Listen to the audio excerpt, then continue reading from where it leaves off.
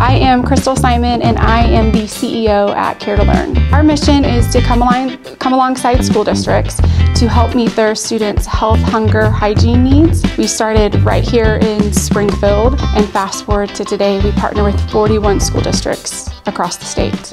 Things that you and I take for granted every single day, providing those opportunities, that I believe is like my true heart and what I desire to do.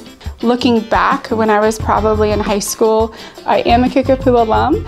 I've always wanted to do nonprofit and service work, but going out of college, I was in a for-profit or business industry, and I enjoyed it, but I didn't feel like it was my true passion. I spent almost 6 years at Camp Barnabas, which is a Christian summer camp, and I got to be the COO for 4 years, and then I did development prior to that for them.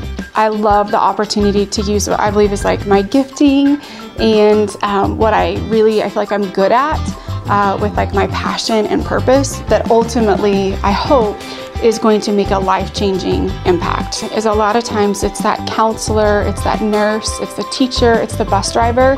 A lot of times that teacher or that counselor who has that relationship with that student comes alongside and provides support.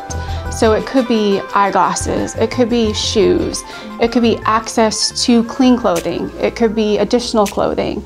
It could be that they need to go to the doctor or they need some sort of assistance. That's where kind of Care to Learn steps in. And so what I love about that is not only do I help the student, but I hopefully help that educator.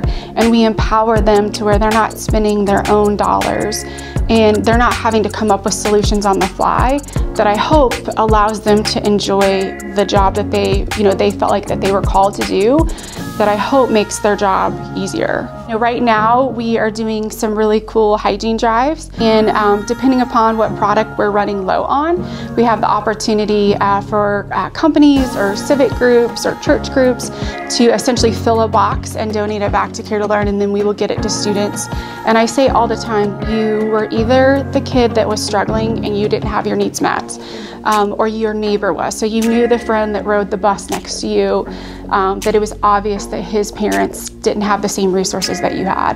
What we have actually next door is we have a clothing closet project through Springfield Public Schools, which means that we have brand new product as well as hygiene and snack foods available in the 47 of the 52 SPS buildings. So we try to buy in bulk from corporate vendors that will give us better pricing to where that we can stretch that dollar even more. We do a Shop with a Hero event. It's kind of a special event where at the elementary age they can shop with their favorite teacher. And we do it on a Saturday. It is such a beautiful reminder of how I think on a daily basis we forget how hard it is if you're living in poverty or you're generational poverty. It's just a set of pajamas. Those are $7, $8 at Walmart, but that radically made a difference. This isn't a job for me. Like, I love what I do. I loved what I did at camp, and I'm so blessed that this is my world.